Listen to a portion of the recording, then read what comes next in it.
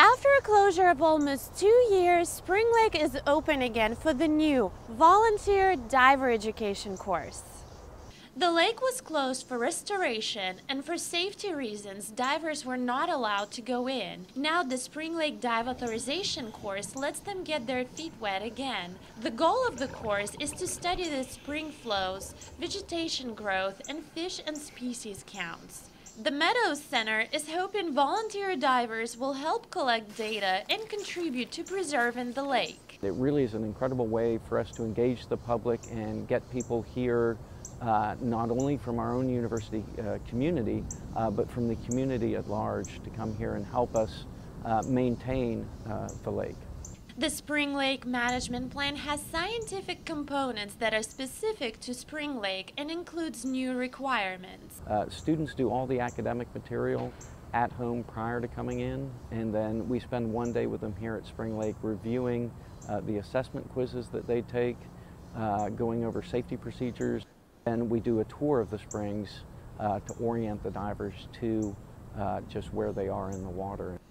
Any diver with an open water certification and a minimum of 20 log dives can take the dive authorization course. About 60 people have already enrolled in the course. Divers who pass will become members of the Meadows Center Aqua Corps. Meacham says it's important to keep Spring Lake's ecosystem healthy.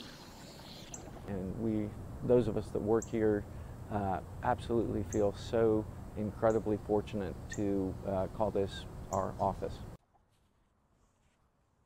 Well, in this great environment, I can't resist and just have to dive in.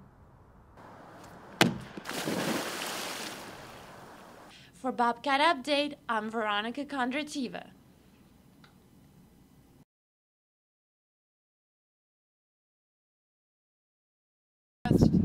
You guys looking for a job over the winter break? November is a month to rejoice for many students. The air is cooler and the semester is winding down as the holiday break nears. However, for graduating seniors, it means polishing up resumes and trying to organize for the next big step, life after Texas State. I started sending out applications over this summer. I've gotten only a few interviews for things that I didn't really want. Although students typically begin the job hunt during their last semester, some choose to continue their education in graduate school.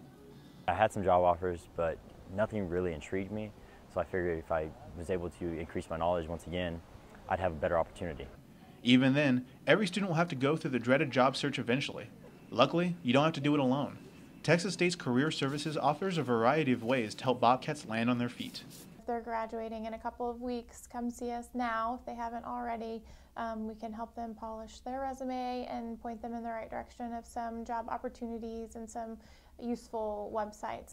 If you're feeling unprepared as graduation approaches, don't worry. There's always someone out there with advice on what to do as post-grad life becomes a reality. I would say make as many connections as you possibly can throughout your college experience. Don't wait until the last minute to make an awesome resume. Jobs for Cats is really, really useful. With the economy nowadays, you really don't have an opportunity to maybe pursue a well-paying job with just a regular bachelor's degree, which is unfortunate to say. A lot of companies will look for people with master's degree or graduate degrees or even PhDs. With graduation just around the corner, the job hunt is on, and seniors like me need to start putting out feelers wherever they can. For Bobcat Update, I'm Jason McCall. Can I get an application? Yeah, sure, I'll be right back with that. Thank you.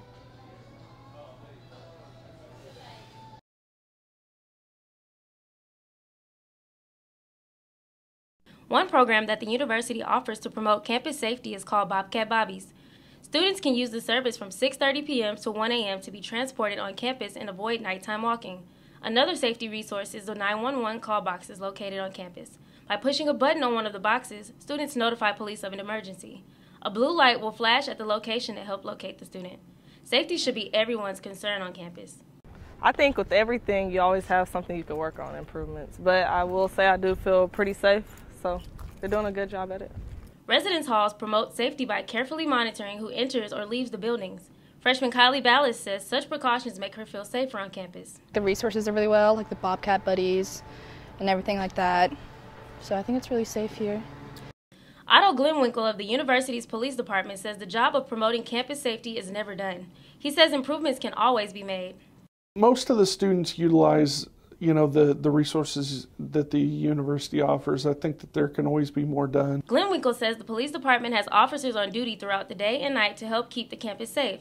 For Bobcat Update, I'm Tiana Lee.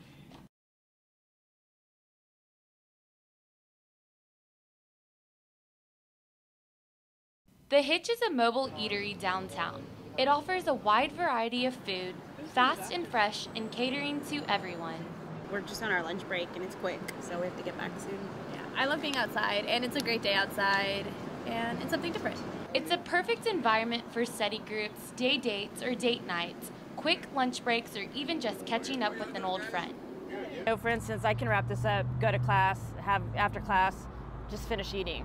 The Hitch offers customers great food for a relatively low price. It's fast, cheap, and healthy. The Hitch is located on 312 East Hopkins Street, only a 15-minute walk from campus. It's probably about a mile walk, all downhill, which is great. And then after you eat, you can walk up the hill and work it off. So it's like, it has its benefits. The Big Kahuna seems to be one of the favorites for San Marcos locals.